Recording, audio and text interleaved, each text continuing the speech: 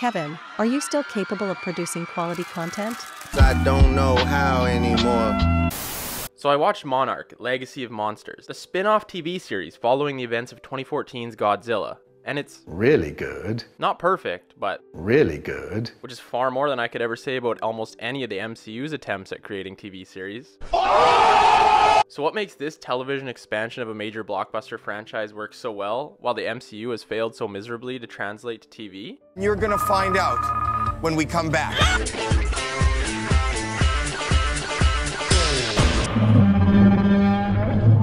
Hear that? It was a Godzilla intro. That little... After over a decade of dominating the media landscape on both the big and small screens, it's finally starting to look like the shared cinematic universes are on their way out. Marvel Studios forever changed the game with 2012's The Avengers, creating a blueprint for interconnected movie franchises that could seemingly break $1 billion at the box office with relative ease. Many Hollywood studios attempted to follow suit throughout the 2010s, yet pretty much all have failed. Universal tried to launch a dark universe. Sony has had multiple passes now at their own Spider-Man universe, even including a jab at the... Perhaps the most famous example of a bundled cinematic universe would be the DCEU, which continued to chug along in a confusing and disjointed fashion after releasing this pile of in 2017. So it's all the more miraculous that the MonsterVerse, which has pit Godzilla against King Kong and other favorite giant monsters on the big screen, is still standing tall amongst the rubble of its fellow wannabe multimedia franchises. And it's still not slowing down. If anything, it's only ramping up. Maybe it's an advantage that the MonsterVerse often falls into a purposefully dumb kind of entertainment category. Or maybe it's the way it's shown impressive restraint with the quantity of its content over the past decade, unlike...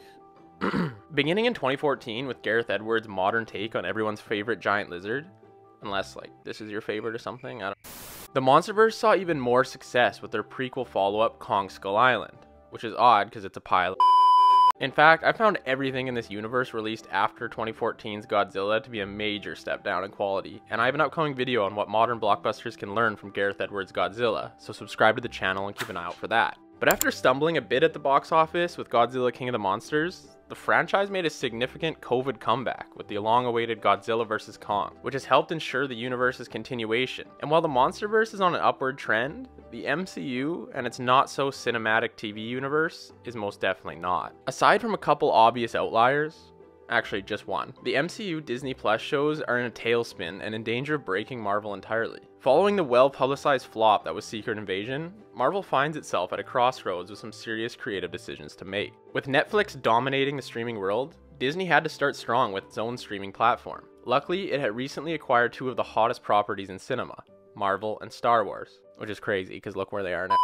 This was in addition to its own iconic collection of animated offerings. Unsurprisingly then, the order was issued for each of its new acquisitions to start churning out content for the platform immediately. This was uncharted territory for the MCU, which immediately started treating TV shows like extra-long movies, and it hasn't stopped since. This, to be fair, led to a pretty strong start for the studio, as it produced the best MCU TV show so far. Finale aside, I think WandaVision's probably the best piece of content Marvel has released since Endgame, which isn't saying a whole lot, I guess. It took numerous narrative risks as it delved into one of the MCU's dangerous characters while setting up some hefty stakes for the future of the MCU. For that reason, it also stands as one of the only MCU Disney Plus shows that was significantly tied to the big screen universe itself. The show was somewhat necessary viewing for anyone who wanted to watch the horrendous Doctor Strange and the Multiverse of Madness, with a clear view on why Wanda had suddenly become villainous. This, however, was not a trend that would persist through the MCU streaming shows. While shows like WandaVision and Loki, two of the most viewed MCU Disney Plus shows, urge viewership partly due to their connections to the wider MCU,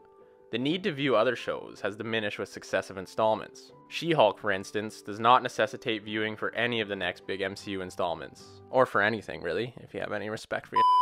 Of course, making every MCU show required viewing is far too tall an order for Marvel to be demanding of its audience. Running shows that introduce characters while also slotting in piecemeal plot points that connect to the larger picture is a healthy way of running both shows and movies that share the same universe. However, it means that the shows will take a hit on viewership. Compile that with the fact that the shows are all complete and you end up tanking the most successful film franchise of all time. Running a synchronous universe with TV and film running concurrently is a tough task, and clearly the MCU's approach to adding television to their universe has failed miserably. Which is why I was so curious to see how Legendary was going to attack its MonsterVerse TV expansion. Developed by Chris Black and Matt Fraction, Monarch Legacy of Monsters marks the first live-action television series for the expanding franchise, following Netflix's animated Skull Island show, which I don't think anyone saw. It's an impressive feat when a massive franchise like this is able to really stick with its established lore and world building across different stories, characters, filmmakers, and mediums. And Monarch is a genuine treat in that regard for those who have become true fans of the MonsterVerse over the years. Monarch Legacy of Monsters takes place between the events of Godzilla and King of the Monsters, in a world that's still struggling to come to terms with the shocking revelation that, well, this happened. It's fun to explore the ways different parts of the globe have reacted differently to Godzilla's 2014 battle in San Francisco. From your very common case of PTSD from survivors, to conspiracy theorists running rampant in the aftermath, to new defense technologies and underground bunkers being established in numerous countries. All the way to the characters in desperate search of the best VPN service to purchase this Black Friday, which is clearly Atlas VPN. Surf the internet privately and safely using Atlas VPN. Don't be this guy, falling for malicious links, targeting your sensitive information in this digital age we live in. With Atlas VPN, you always keep your Google searches in private. You can browse the web with real and organic search results, and do it without any unwanted tracking of your activity. My favorite part about Atlas VPN is that I'm not region restricted when it comes to binging my streaming content. Watching a fantastic film like Nightcrawler on Netflix is something that is impossible for me living in Canada. But with Atlas VPN, I can simply change the location of my network, boot up Netflix again from a different region, and boom, I have a vast amount of new content at my fingertips that I wouldn't have had before. Enjoy Black Friday price cut, because now Atlas VPN Premium is just $1.70 per month with 6 months extra and a 30-day money-back guarantee. Protect your privacy and get many benefits of Atlas VPN for the ridiculously low price.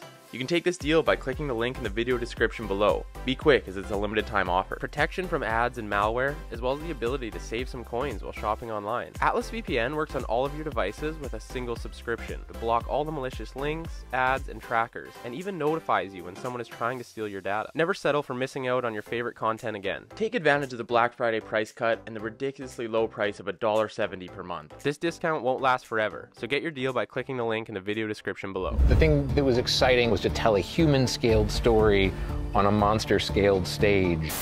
The human reaction demonstrated in the show actually provides a fairly realistic view and approach of how society tends to respond to major global events. This more ground-level approach to the world of monsters and its characters is a nice change of pace from the movie's usual focus on enormous spectacle, which actually allows us to connect to Gareth Edwards' slower burn take from 2014 much more naturally. The plot of the show follows two siblings, Kate and Kentaro, who are brought together for the first time following the mysterious disappearance of their father. The two discover their family's connection to the secretive organization known as Monarch, who study and monitor titans like Godzilla, and embark on a globe-trotting adventure to uncover the truth about their father, Monarch itself, and maybe even this guy.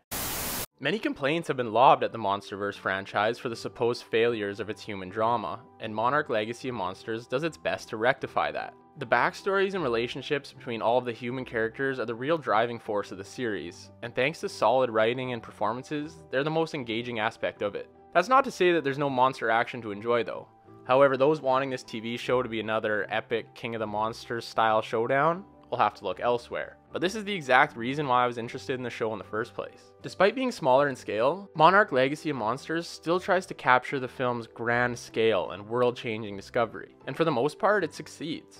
Like other Apple TV Plus original series, the money and high-scale production quality are clearly felt on screen. The monsters and locations look great, and the effects are far more impressive than your average television or streaming endeavor. Which, on the topic of Apple TV shows, you also check out Severance if you haven't seen it yet. And then check out my theory videos on Severance. Although they're some of the first videos I made on YouTube, so maybe don't actually.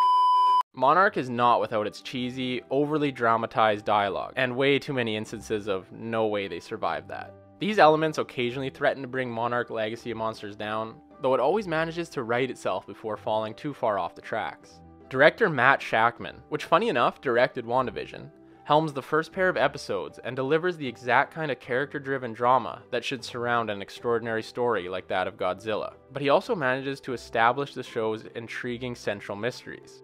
Marvel Studios may have shown everyone how to properly handle a movie universe, but it has since floundered with its uneven expansion to television.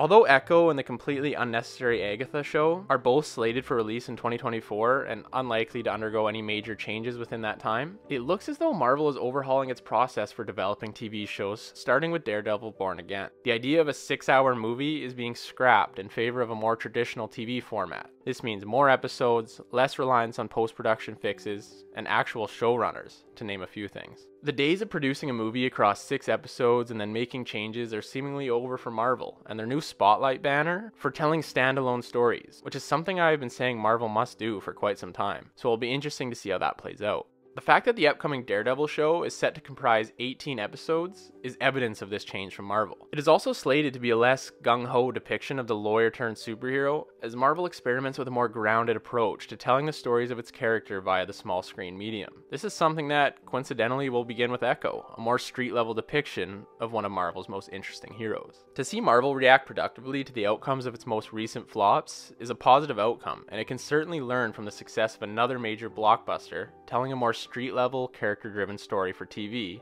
with Monarch: Legacy of Monsters. As long as the studio does justice to some small-screen characters for the future, this could usher a welcomed new era of MCU streaming. But it is Disney, so probably not. I don't know how anymore. I don't know how.